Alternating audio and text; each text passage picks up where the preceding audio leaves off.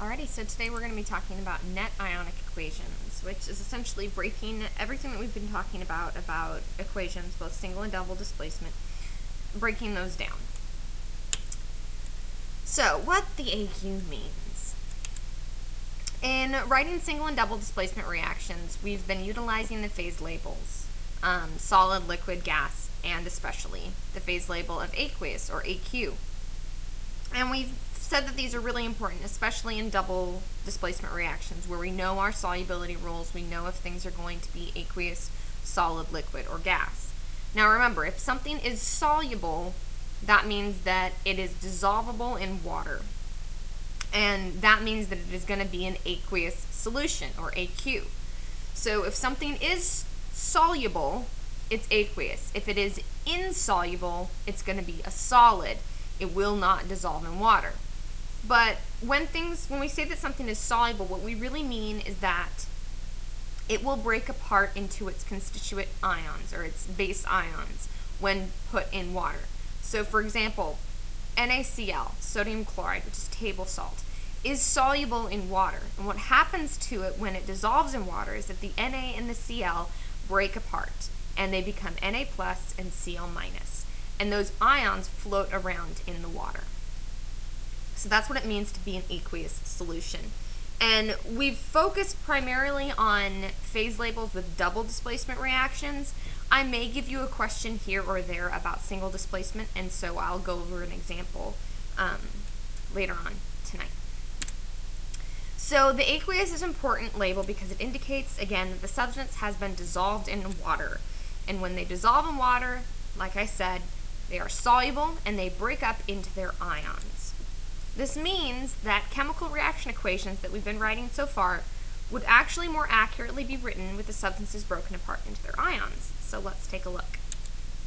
So we're going to do an example of a double displacement first.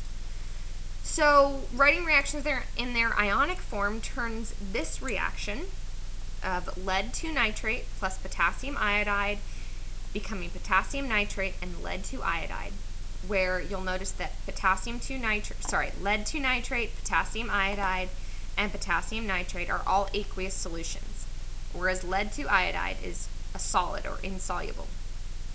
So when we write this as an ionic reaction or an ionic equation, we're going to need to break apart our 3 aqueous substances. And so what they're going to become is the lead 2 nitrate is going to become lead 2 plus ion and nitrate. And so what it becomes is something like this, where my lead 2 nitrate becomes lead 2 plus aqueous, where we still keep those phase labels. Those phase labels are still essential. And then the nitrate here, instead of writing nitrate as with the subscript 2, since we've broken it up into the ionic equation, we write the 2 in front to indicate that there are 2 nitrate NO3, 1 minus aqueous ions. We then take the potassium iodide, becomes 2 K plus ions, and that 2 carries on into the entire compound of 2 iodine minus 1 minus ions. And then the potassium nitrate becomes 2 K plus aqueous ions and 2 nitrate 1 minus aqueous ions. And then you'll notice that the lead 2 iodide stays the same. The only things that are broken apart are aqueous solutions. Solids, liquids, and gases stay as they are. They stay as compounds. Okay? So again, just highlighting that. Anything that is aqueous is broken apart into its ions. Anything that is not aqueous, a solid, a liquid, or a gas, is left as a compound. Alright. So let's do an example, actually. I'd really like you to do this example. So I've given you an equation of KOH plus HNO3 making H2O and potassium nitrate, or KNO3. And I want you to figure out how to write this as an ionic equation. Now the first thing that you should do is, of course, indicate phase labels so that we know which ones are aqueous and which ones are not aqueous, so we know which ones need to break apart and which ones don't. Now in order to do this, you're going to need to break out that good old-fashioned solubility rules table, and I'm doing that right now. So you should as well. Now, if you look at potassium hydroxide, or KOH, if we look at the solubility rules, hydroxide says that it is insoluble except when combined with group 1 ions. and calcium, barium, strontium, or ammonium. Now, potassium is a group 1 ion, so this KOH is going to be aqueous.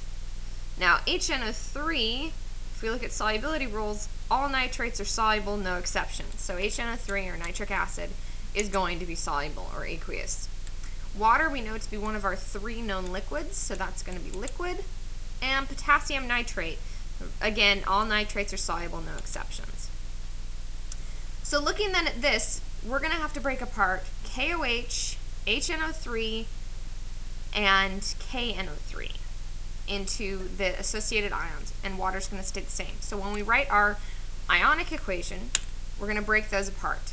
So K and OH separates out, H and NO3 separates into H and NO3, K and NO3 separates out into K and NO3, and then water stays the same. Now you'll notice when I do these separation into ions that I leave my polyatomics as is. I don't break up my hydroxide into O2- and H1+, and I don't break up my nitrate into something a lot smaller. I leave my polyatomics as they are. They are polyatomic ions. They are ions in and of themselves as a group, okay? So they don't need to be broken up any further. Now this, of course, is not an adequate ionic equation. I have no phase labels, I have no charges, I have nothing. So let's make sure that we can make it right. So if we put in our phase labels, potassium and hydroxide are both still aqueous. Hydrogen and the nitrate are both still aqueous. Same with the potassium and the nitrate, and that liquid carries down. So if it was an aqueous compound, it becomes aqueous ions. Now, in order to indicate that these are ions, we still need to include their charge, which we should be able to find either on the periodic table or based on our knowledge of polyatomics. So potassium is found in group 1, it's a 1+. Hydroxide is found in group 2, hydroxide is a polyatomic, which we know, and we know it to be a 1-. Hydrogen is also found in group 1, so it's a 1+, and nitrate is a polyatomic, which we know to be 1-. So potassium is still 1+, and nitrate is still 1-. That is an acceptable ionic equation. Okay? Alright, so let's look at them as single displacement reactions. Now, a single displacement reaction starts out with one metal plus a compound, and if it is a reaction that is going to go based on the activity series, then the metals switch places. Now, the thing to remember here is that the way that this happens is that the copper is a solid initially, and the compound is an aqueous compound. And when they switch, the metal that was associated with the compound actually precipitates out. It becomes solid in the solution, and the solution that was solid becomes aqueous. So if you take a look, I've got a note here that explains it. If a metal is a solid as a reactant, it becomes aqueous as a product. And if it is aqueous as a reactant, it becomes solid as a product.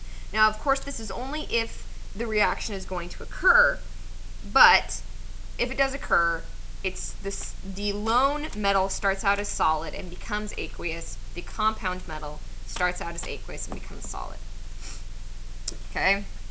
And so we're going to, again, break up any aqueous compounds, but leave any solids, liquids, and gases. So our silver 1 nitrate and copper 2 nitrate are both going to be broken apart into copper solid plus 2 Ag plus aqueous plus 2 NO3 minus aqueous, making 2 Ag solid plus CO2 plus 2 NO3 1-.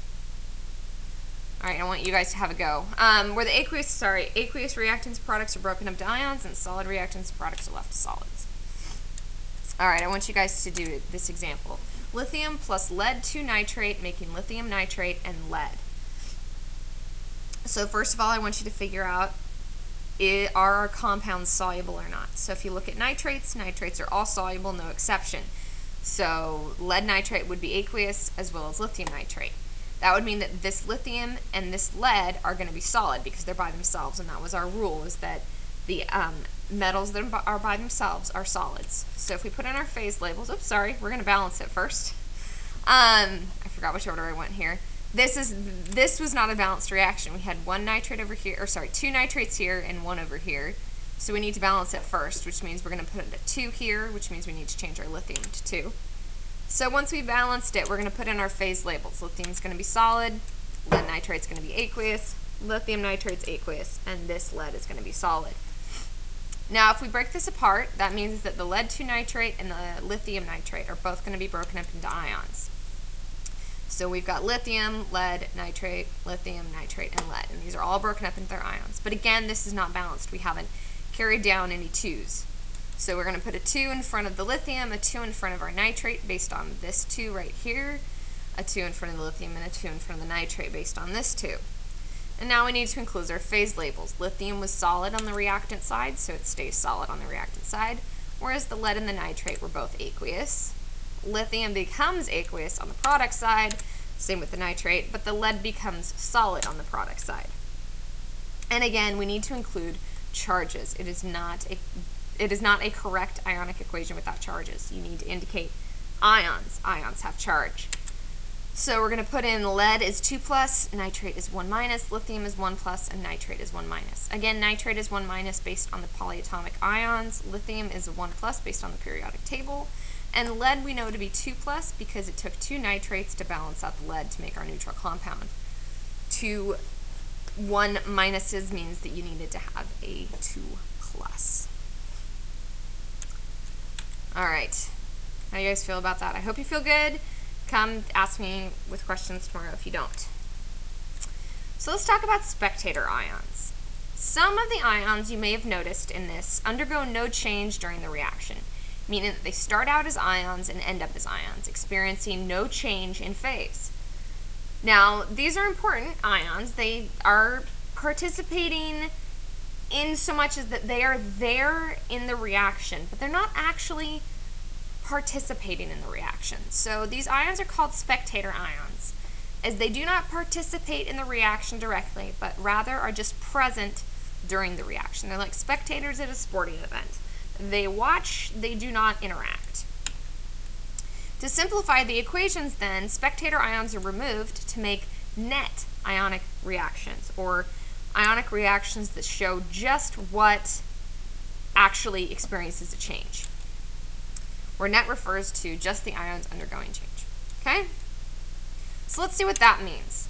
So if we look back at our first double displacement reaction where we had K plus OH minus and H plus and NO3 minus becoming K plus and NO3 minus and H2O. You'll notice that we have some repeaters on the stand here.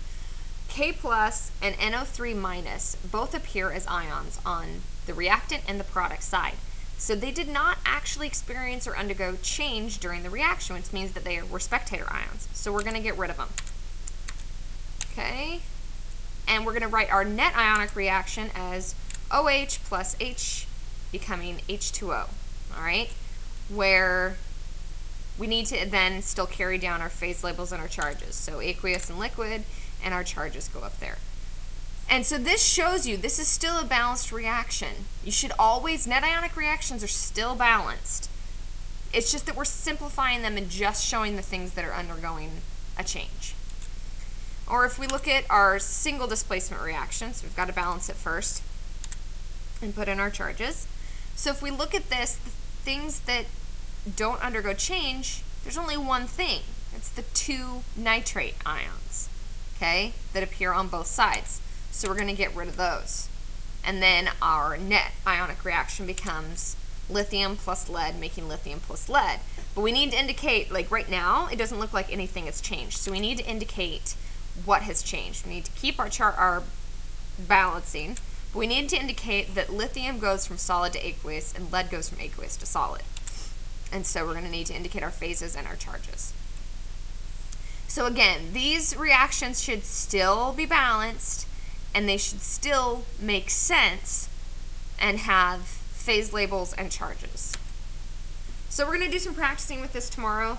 Net ionic equations are nicer for us to work with because it simplifies everything. You can tell, I mean, this is a pretty simple double displacement reaction, but you can tell that the more complicated our ions get or our compounds get, the harder it is going to be to keep track of everything. And so just cutting it down to things that actually experience a change can be really helpful. So we will talk about this next time. Thanks, guys.